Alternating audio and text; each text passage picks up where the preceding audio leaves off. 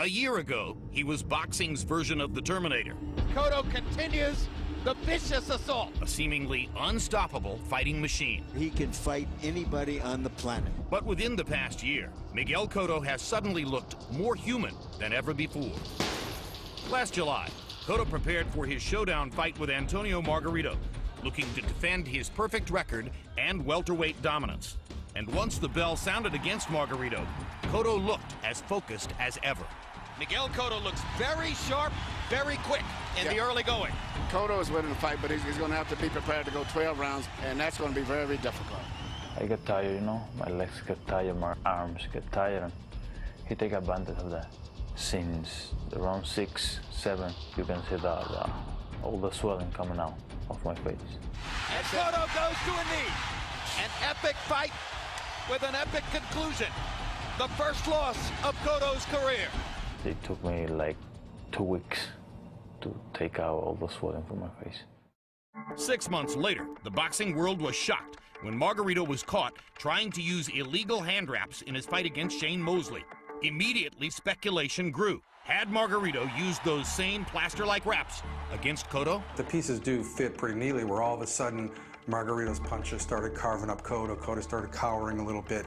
And you think, wow, well, that's about when he got all sweated up and the plaster turned to brick, and there you go. Every boxer knows what your trainer, or what they put on your fist. I think he used it before, but the only people who can tell you that is him or his team. The week after Margarito's 1-year suspension, Cotto stepped back into the ring for a comeback fight. The only visible change in the fighter was an assortment of new tattoos. Maybe throwing some tats on gives him a sense of pride and power and kind of gets that mojo back. I don't know if really something like that actually works, but if in his head it works, then, you know, all power to him. What wasn't working for Cotto, however, was training in Puerto Rico. 2 months ago, before the Karate training camp began, Miguel and his father approached his uncle Evangelista about moving camp. Él tiene muchas distracciones en Puerto Rico. Hacía ya un tiempo atrás que estaban por sacarlo de Puerto Rico a entrenar. Mi hermano no permitía que él viniera a entrenar fuera, como lo ha hecho, fuera de Puerto Rico. We talked to him, to tell him we prefer to move to here for the benefit of my career, and if he can be responsible with me, I can work with him anymore. Their tense relationship, which through the years had deteriorated, finally exploded, and the long-simmering animosity boiled over, with the pair reportedly putting their hands on each other and Evangelista tossing a cement block through the window of his nephew's car. We kind of avoid those situations, you know, but with good attitude, I have a better performance training, and that was happened with us in Tampa.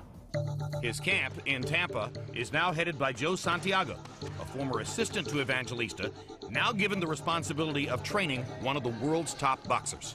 Significa muchísimo, nada nos puede distraer, sabemos que tenemos una gran pelea y un gran reto y queremos salir victoriosos. But the question lingers, was the breakup with his uncle just 9 weeks ago the right move? Lamentablemente tengo que decir que sí. Entiendo que ya la atmósfera estaba muy cargada. Y antes que todo, seguirá siendo mi hermano. Él y yo tenemos que separar los problemas porque hermanos somos y seguiremos siendo hermanos.